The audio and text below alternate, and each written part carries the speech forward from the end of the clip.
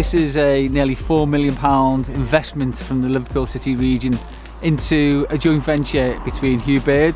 Crossfield, who are the contractors, Mersey Care, and it's to ensure that we look to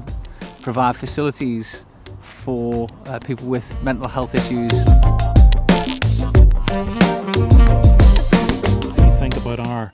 core agenda in Mersey Care, which is about people's mental health and mental well-being, one of the things that this will do is get us right upstream with a 14 to 18-year-old cohort.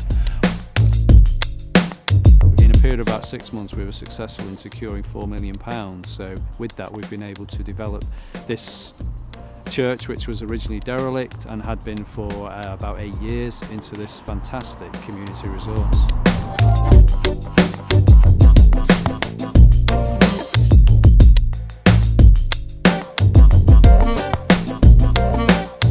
There will be an opportunity for those with mental health issues to come and get the service that they need, but also for young people and for apprentices of all ages to start to get training and for jobs to be created, not just during the construction phase, which we see now, but actually when the facility is up and running.